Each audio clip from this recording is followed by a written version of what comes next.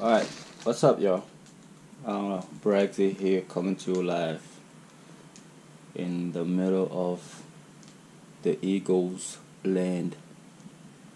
So, family, today I'm gonna show you something that you really need. Like, shit, if you are a repat from America, then this is a must-have. It's like you don't even think, like you don't even F around when it comes to what I'm about to show you. This right here is a must-have. Like, don't even F around. Like, you gotta have this. I bought 3 of these. The one that I'm showing you is the 3000 watt, 3000 watts, and this is a step down. This is a step down, and anybody moving to the continent from America must have this tool. Anybody, like everybody, like anyone moving to the continent from America. I don't know about every other place. Like, I don't know about, I think Canada too. Anybody moving from Canada to Africa need to have a step down. Why? Because our electricity in America runs on 110 volt, and the electricity from the rest of the world, or many parts of the world, runs at 220 volt.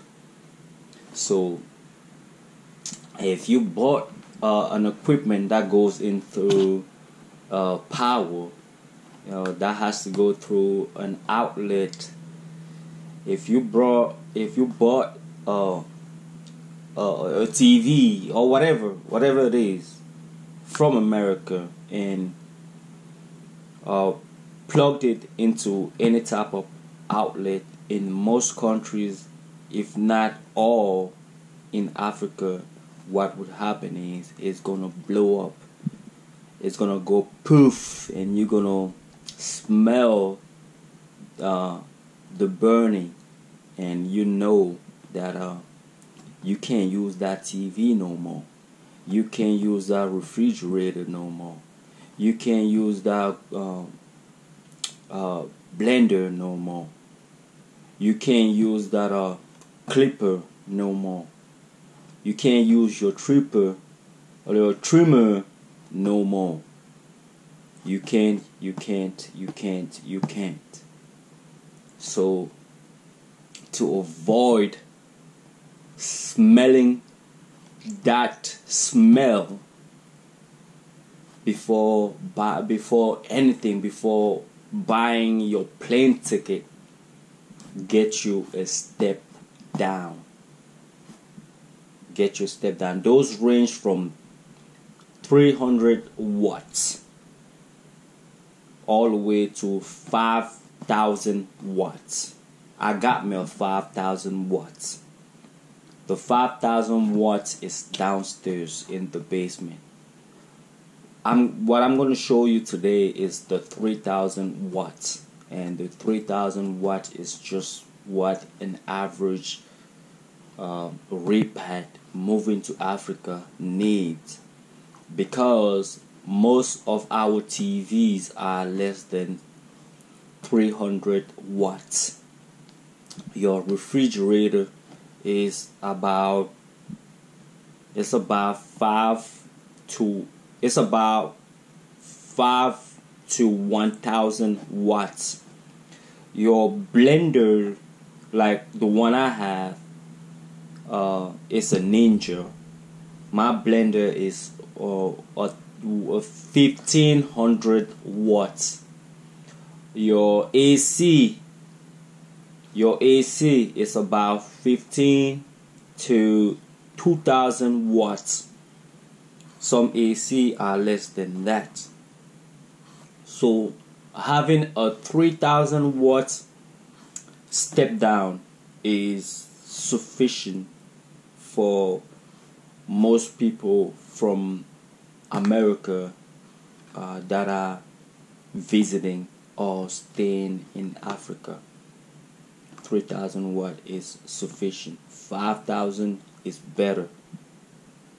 I don't see many people buying air conditioner to take to Africa. Like, I don't see many people do that. People will just buy their air conditioner in Africa, and most people will buy their fridge in Africa. Like, I don't see many people buying their fridge in America and bringing them to Africa. Most people will buy their fridge in Africa while they are already in Africa.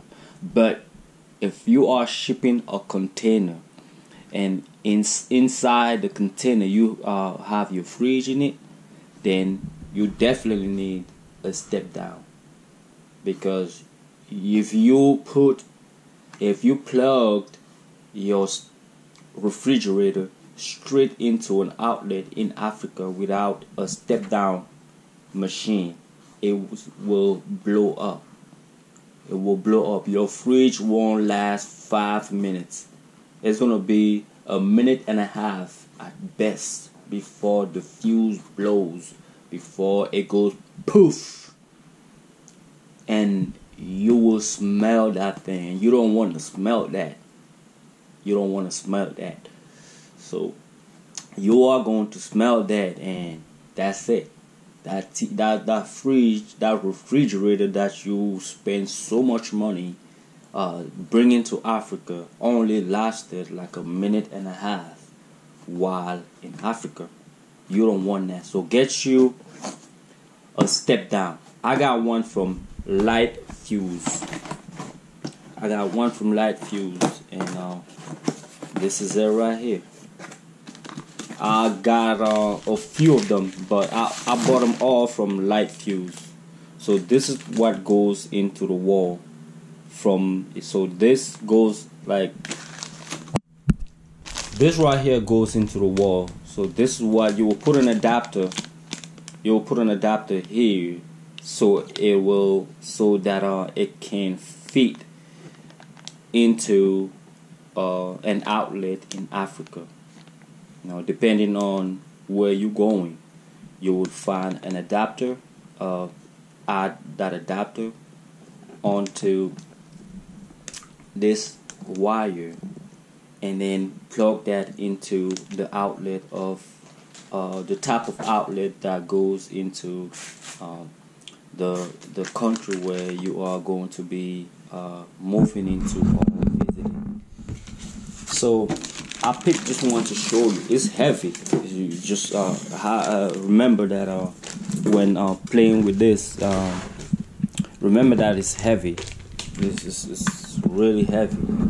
So here's a step down. This thing is just about like 25 pounds. It's very heavy. It's heavy. You could travel with this. You could put it in your suitcase.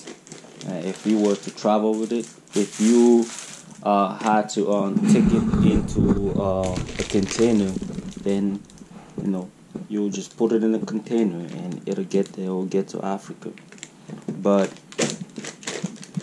this is like a must-have to anyone moving to Africa. It's a must-have, because then you could plug your TV and TV, fridge, AC, and all of that.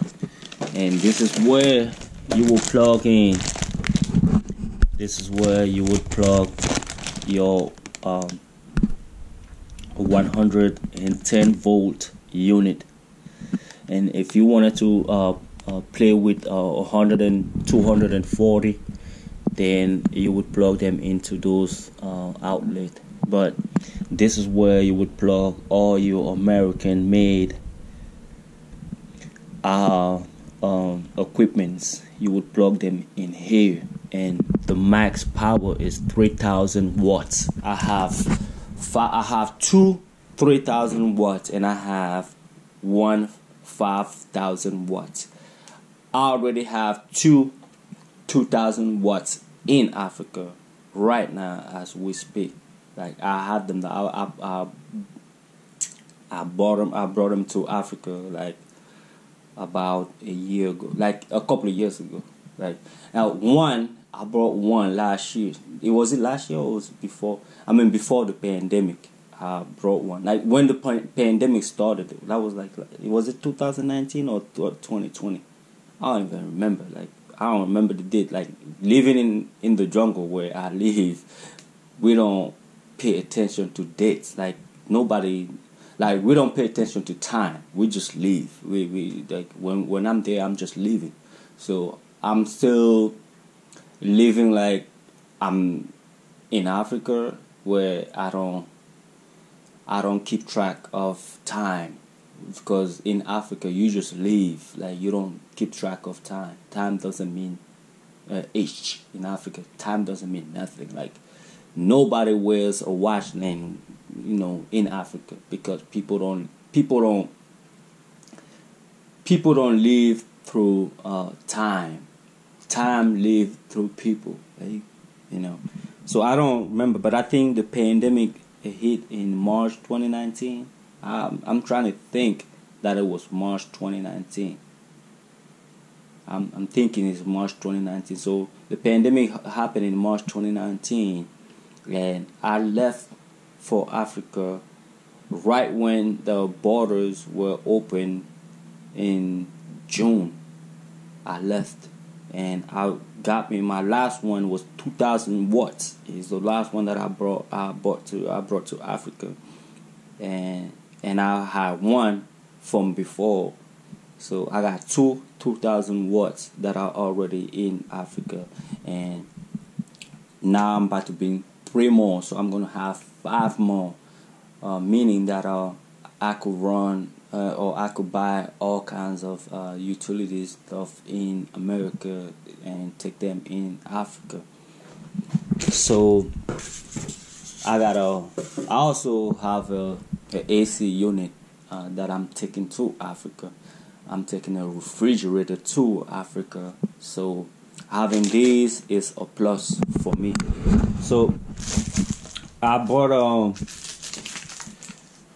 the way I'm gonna do it is I'm gonna have the electricity coming from the grid in Africa. So the electricity coming from the grid is, we're gonna plug this into the electricity coming from the grid. I'm talking about the house that I'm going to build in the city. I'm gonna have this go into, so the electricity coming from the grid, this is going to go into the electricity going into the coming.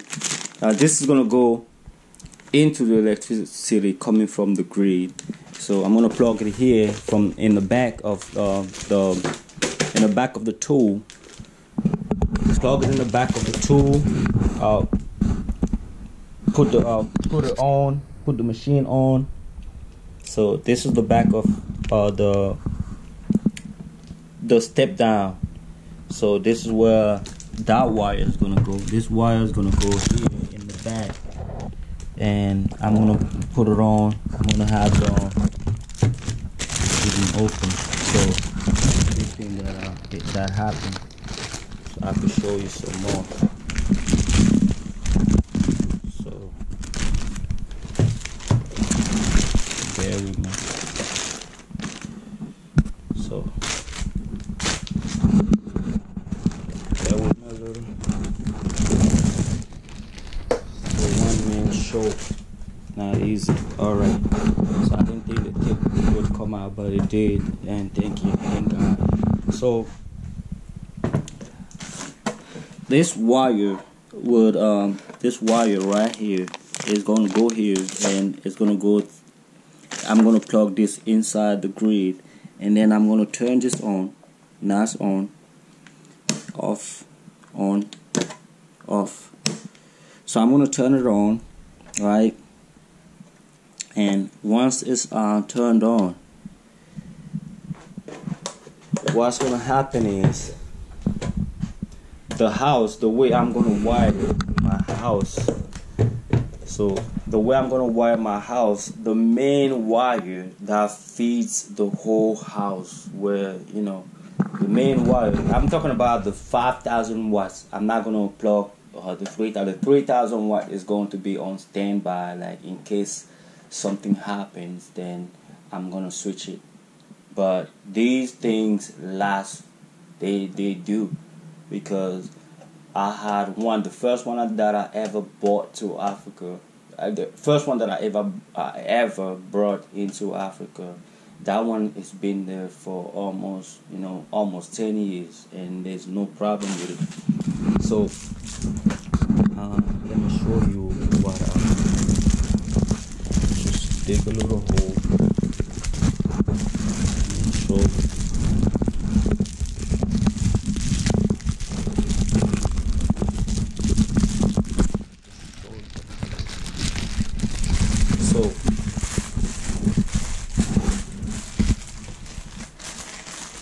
So this is what's gonna happen. The wire that goes into the main wire that's going to feed the whole house. This is where I'm gonna plug this thing. The main wire. So the main wire that's gonna feed the whole house. Let me show you better so you can see it better. So the main wire is gonna go in here. It's gonna go in here, you know. And I got so the main wire is gonna go into this plug. The main wire that's gonna feed my whole house. Because like I said, like I will build a house in the city, and the main wire from the house is gonna go through here. It's gonna go through here in this hole right here, and then